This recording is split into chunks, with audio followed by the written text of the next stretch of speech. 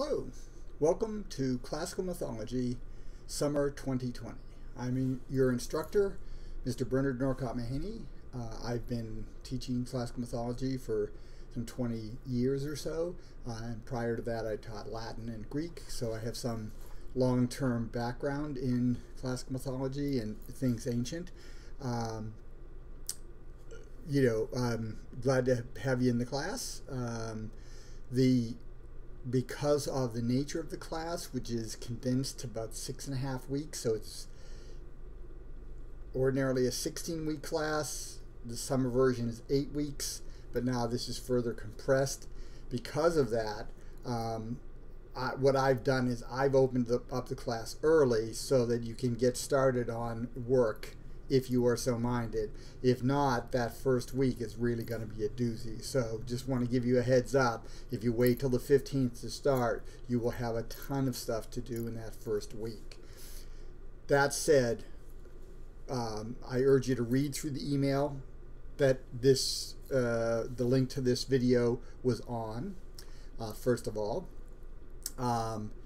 familiarize yourself with that. I would urge you to sign into the class and check out the syllabus to see what's required. Make sure that you get the book Classical Mythology in Context. It has to have all 4 words, by Lisa Maurizio.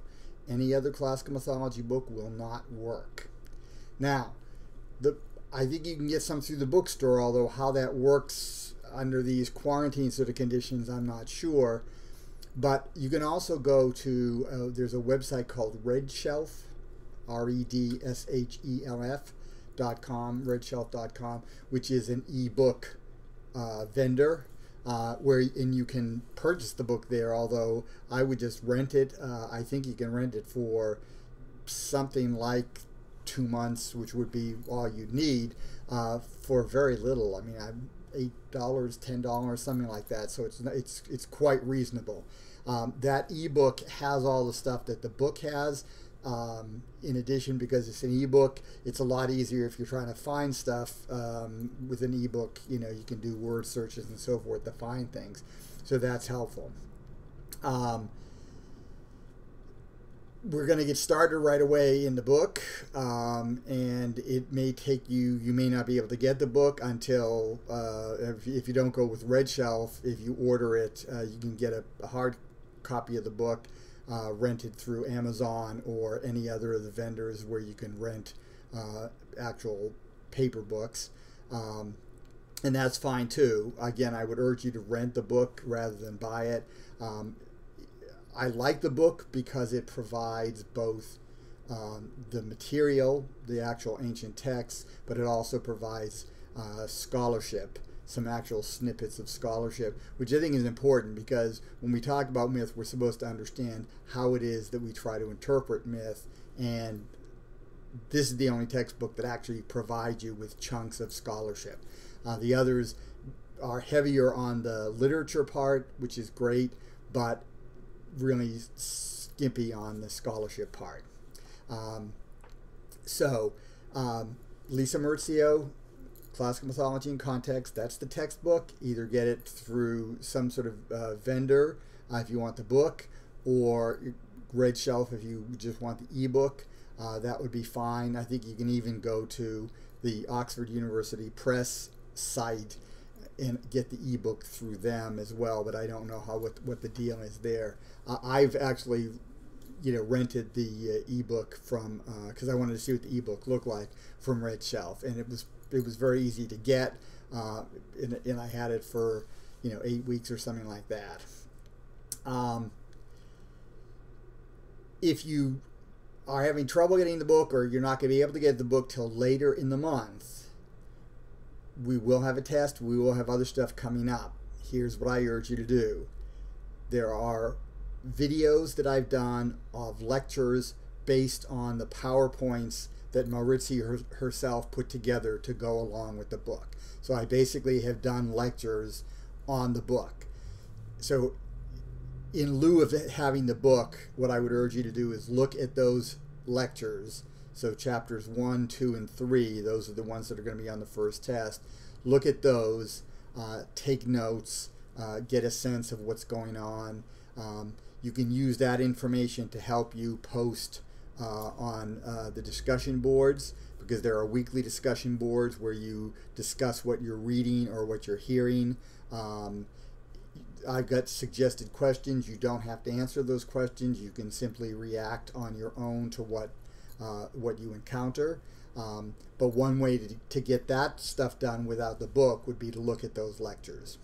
And there are links on the sheet that goes along with the message I'm sending you. There's a box that has a link to every single chapter's lectures. So I would urge you to do that.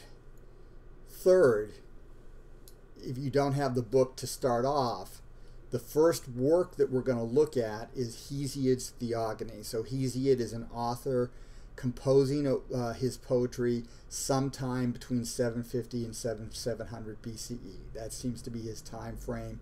We don't know anything really about him, but that seems to be when those works the works that are associated with Hesiod were composed. So the Theogony is sometime in that time frame. It tells the story of creation and of the situation that leads up to Zeus ruling the world. So read. If you can't get the book, where are you going to find that? Well, if you go to the Canvas site for the class, when you open it up, there'll be different modules. If you look at the module for chapter 2, there is actually a thing that says Theogony with notes. You can click on that. What I did was I found online a text of the Theogony. I simply imported it into a Word document, and then I annotated it myself with notes, which may make it easier to read. So in other words, you can still read the Theogony even if you don't have the book. And that is the most important thing in chapter 2. Also, I think I have Genesis, the section from Genesis that's also in the book. I think I have that with notes. Or you could look at Genesis yourself if you happen to have a Bible. But the opening couple of chapters of Genesis, that also, those are the two most important things in chapter 2. So getting those things under your belt even before you have a book is certainly possible. The final thing that I just want to say is, get started, do your class introductions. That's available to you now. It's not due until the 19th because technically the class doesn't start till the 15th, but you can get it done early.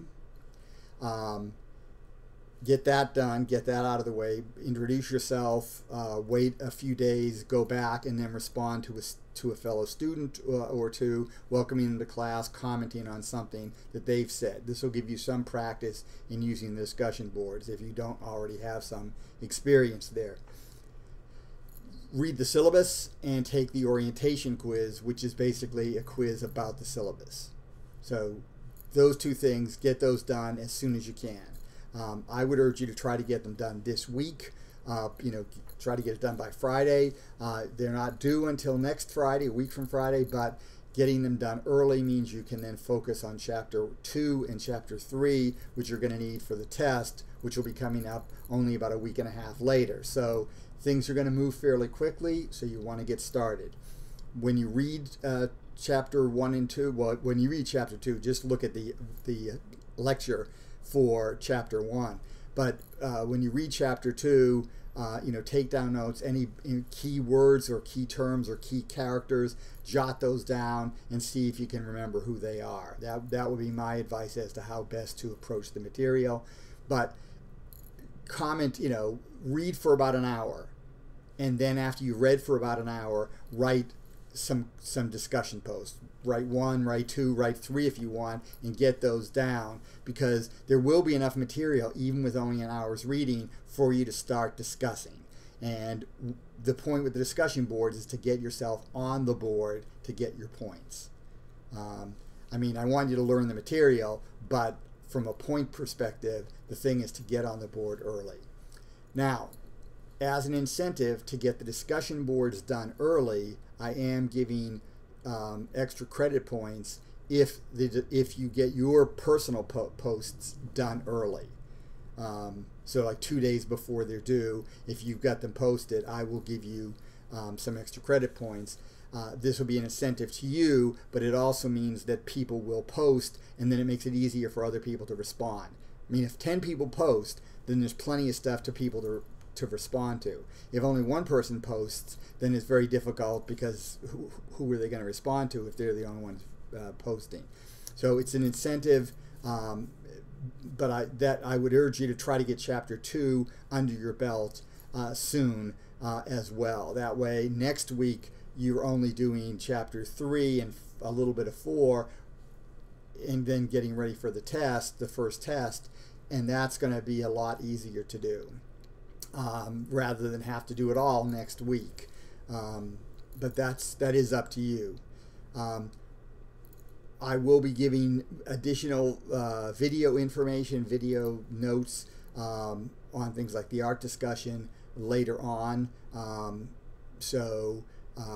I've already got them on YouTube. I'll send the link to them, and you can see them and look at them, and that will help you do the art discussions. But you don't need to worry about that really till we're into next week. All right. So again, welcome to the class. I'm your instructor. I think the material is worth studying. I think a lot of it is fun to study, to read. There are parts of Hesiod that are a hoot, you know, one of the purposes of myth, of story, is to entertain, and so Hesiod was trying to entertain his audience, and you can see points where he's clearly going for some sort of visceral reaction from his audience. You know, when you see the section on the castration of Uranos, I think you'll see really how he's really trying to play on the emotions of the audience, which is, of course, what you're doing if you're telling a story, right? You don't want to tell a story as a totally flat, you know, bland thing. You want to do something to engage the audience's interest. So I hope you'll find this stuff interesting. I think the more you put into it, the more you're going to get out of it. You can contact me. Best way is through Canvas email, because for 2 reasons. One is you've got a record that you actually did try to communicate with me, and usually if you've written it out, it's a lot easier for me to respond, and then you have a record of my response. So, which is you know, sometimes you need to look back on my response to see what I said, and you can't do that if it's a you know, over the phone thing. But a written thing, you have a way to refer back to it. So again, looking forward to talking with you all, you know, in the discussion boards. And again, I am Bernard Norcott-Mahany, your instructor for Classical Mythology Summer 2020.